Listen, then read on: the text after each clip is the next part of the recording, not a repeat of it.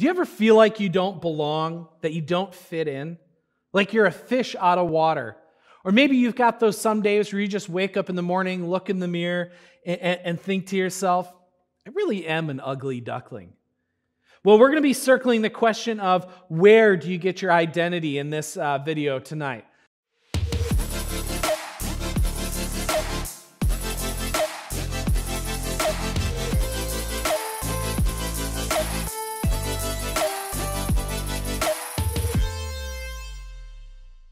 Think about the story of the ugly duckling.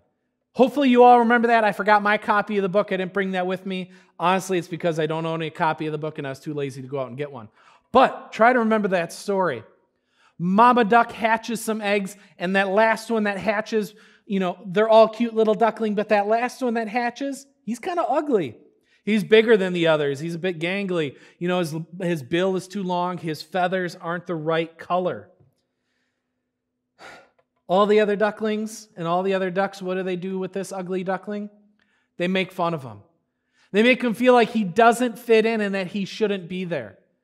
So he ends up running away from home. And he thinks to himself, hey, I'll try hanging out at this other pond with some other ducks. Maybe I'll fit in there. But it's the same story again. He's not the right color of feathers. He's too big. He's too ugly. His beak is the wrong shape. So he moves on. He thinks, well, there's some geese over there. Maybe I can fit in with the geese. Maybe they will accept me. But still the same thing. He doesn't fit in. He doesn't quite match that group. He doesn't fit with the geese. So he moves on.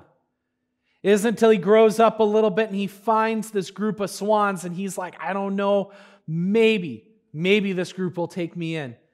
And there he realizes that he belongs, that he fits in. And why? It's because he's not a duck. He's a swan. The ugly duckling had the wrong identity. He was trying to define himself as a duck the entire time, and he was trying to live as a duck, but he didn't quite fit in. Identity is important because how you define yourself determines what you do and how you live. If I define myself as an outdoors guy, then my life is going to revolve around those hunting and fishing seasons.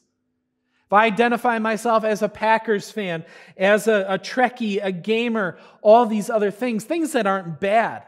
But if I identify myself with that, they can only do so much for my life. They're very limited in the way that they can help me live my life and what I do. See, what happens when life changes and I don't have the time anymore to hunt or fish that I used to, that identity as an outdoors guy can't carry me very far, and I'm struggling. What happens when, I'm all about the Packers and their season. Maybe this year they're going to have some games canceled. They're not going to have fans in the stands for some of the games. Or, I'm going to be too busy with other parts of life and I can't watch these games. Then that identity as a Packer fan is only going to take me so far, and it's not going to be able to help me through a difficult time in my life.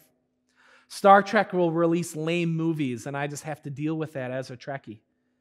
I don't have the time to bust out my Xbox anymore like I used to. Where is my identity? Who am I? How can I survive in this world with an identity that is so limited? See, the problem comes in when our definition for ourselves doesn't match who we really are. The ugly duckling just couldn't fit in with the other ducks, no matter how hard he tried. Again, because he wasn't a duck. He was really a swan the entire time. We all hit those times in our lives where we're trying to fit in with all the different types of people and try to make it fit, but we don't quite seem to fit. Or worse, when we don't fit and everyone else lets us know that we really don't fit in. We struggle with that desire to belong. We struggle with that need to belong, that identity, that who we are.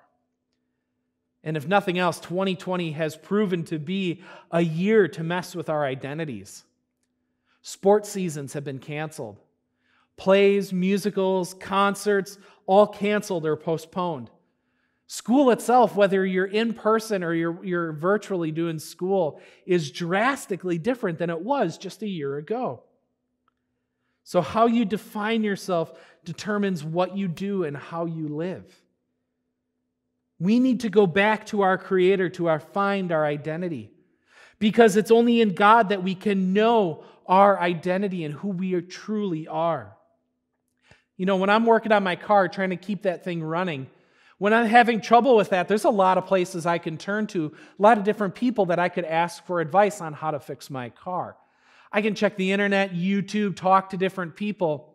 But if I really want to find out what's wrong with my car and how to get it running the way I'm supposed to, I go back to the one that made the car, to the manufacturer of that car, because ultimately they know the best on how that car should operate.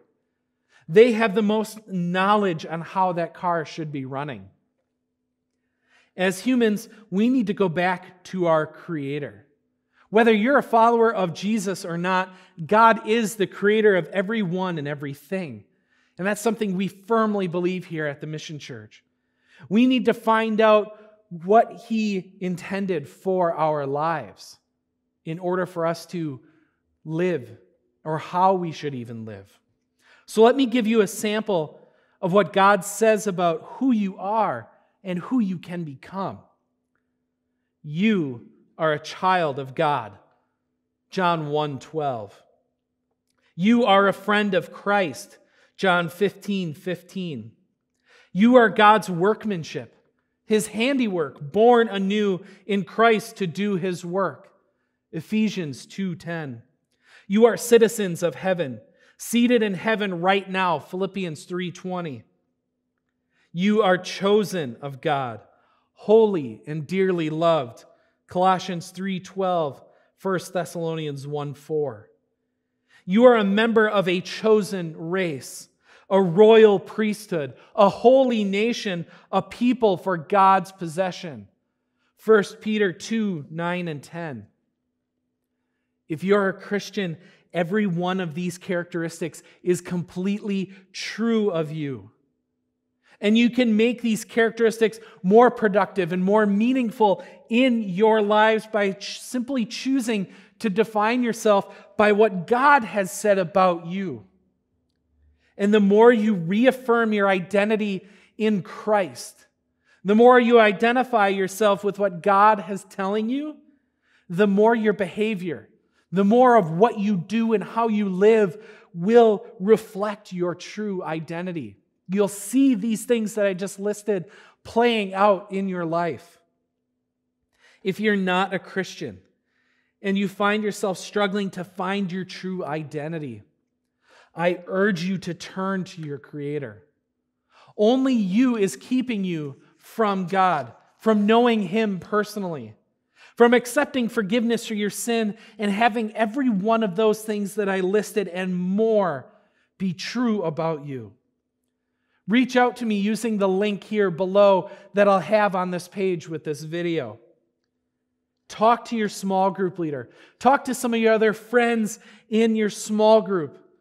Find out more about what it means to have your identity in Jesus. Identity is important because how you define yourself determines what you do and how you live. Your next move is to define yourself according to God's definition of you and to allow God to determine what you do and how you live. See you this Wednesday for small group. I can't wait to see you all again in person. Have a great night.